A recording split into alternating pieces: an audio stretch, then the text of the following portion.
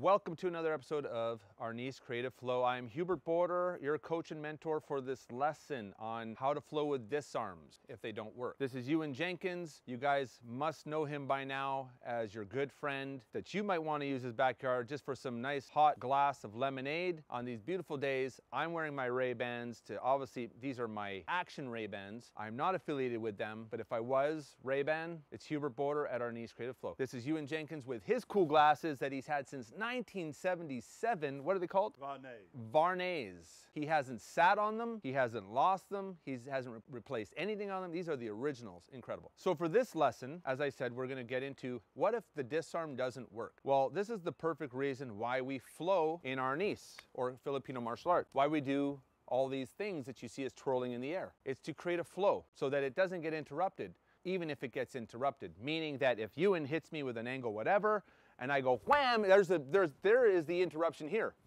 He's coming, I meet it, but I pass it, and I attack that cool watch on his hand, and I keep flowing, and if he just keeps attacking, which you've seen me do a million times, I get out of the way, and I keep attacking, and I don't let the flow stop at all. Okay? I don't let it stop. Bam.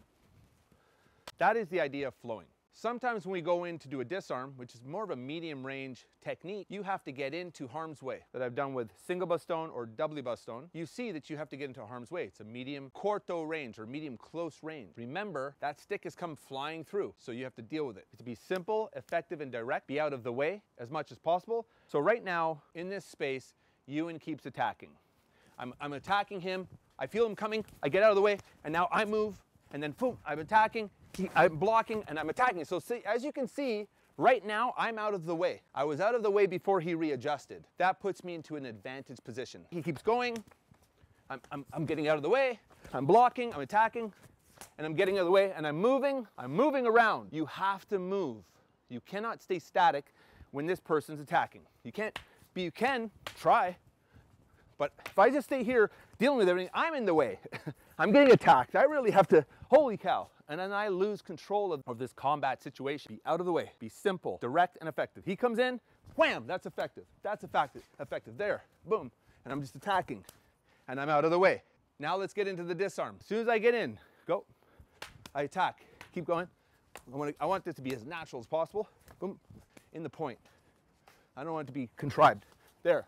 So I snake him. For whatever reason he pulls it out this way, then I have to be able to transition into another disarm. Okay, that becomes leverage. Now I have his stick, and I can attack with double stick. So if a disarm doesn't work, you have to flow into another disarm. Sorry, defang the snake would be destroying this at first. That doesn't work. I come in, I go for the disarm. He takes it out. I go and I transition with that, and then I attack breaking down the house. I attack all the limbs, the key points. He comes in. Immediately I go for the disarm. He pulls it out. I go, oh, I didn't get that, so I go to this one. There's my disarm. I didn't get that. I go for another one, and I attack. So as you can see, just in that last piece, the very last piece, I did 3 different disarms. The first 2 didn't work. It wasn't because my technique was ineffective. It's because sometimes the human body does weird movements. It does different things that you're not ready for. So your technique has to be sharp, simple, direct, and effective. It has to be able to work. Number 1, he comes in, out of the way. I know I can get him.